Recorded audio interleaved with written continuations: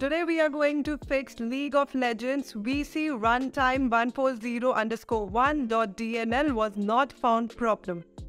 The solution consists of two very simple steps. The first step is to download the DLL file and place it in the missing locations. To download the DLL file, we open a browser and click on the website where we can download it from, and for that website the link is mentioned in the description box. Once the site is open, we scroll down and click on download. Now we need to place the download DLL file in system32 and syswow64. To find these files, we click on local disk C. Then we click on the Windows folder. To find, we press the S key. We have found the files here. Now we will put the missing DLL file in these files.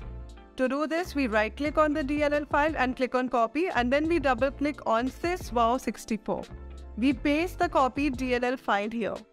To continue, we click on continue. We will do the same process for system32 as well. We right click and paste the DLL file in system32. To continue, we click on replace the file in the destination, and then we click on continue. That was our first step. Now our second step is to download Microsoft Visual C and DirectX. To do this, we open a browser and click on Microsoft website. I will put the link of this site in the description box again. Once this site is open, we scroll down.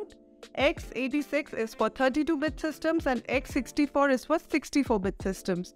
We download the one that is suitable for our system. Now once it is downloaded and the download is complete, we click on the setup file. We click run to continue. Now we click on repair or install. We have downloaded Microsoft Visual C. Now we download DirectX. To do this, we open a browser again. Now once the site is open, scroll down and select your language.